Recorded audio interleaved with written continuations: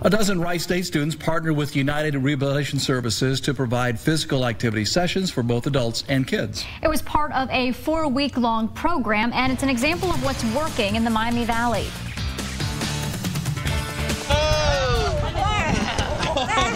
4 in a row. You can't put it into your head what they're capable of before you actually get to spend some time and, witness who they are as a person. There you go. Today we have the students from Wright State University here, and they are actually doing one-on-one activities with our clients. Oh, easy. Good job. Here at URS, our mission is to enhance the quality of life for adults and children with disabilities.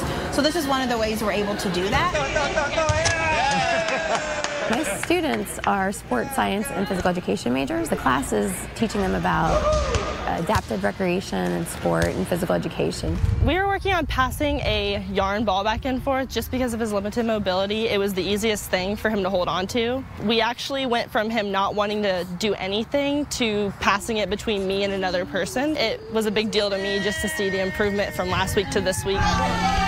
There's nothing that's like this. You're actually able to be involved, and that makes a huge difference. It opens up your eyes to different opportunities that are actually there. I'm definitely out of my comfort zone here. This isn't something that I would have done normally. Being a required class, I'm definitely glad that we got to experience it.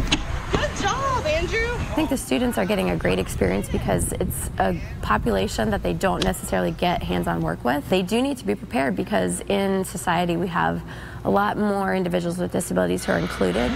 It's a good idea for them to have that experience. What's really special about the Wright State students coming in is their focus is our adults and our children with disabilities. It's more than just coming and getting hours in. It's coming to actually provide that quality activity, and they have the skills that they need to be able to provide those activities. Well, I'm looking to do physical therapy, and I actually want to work with children with disabilities. Being here is really giving me a step towards that, so I have experience and know what to expect once I get into that field. I hope that the students take away that everybody has special talents, whether they have a disability or not. No matter what their ability, they see the potential in everybody. Oh, there you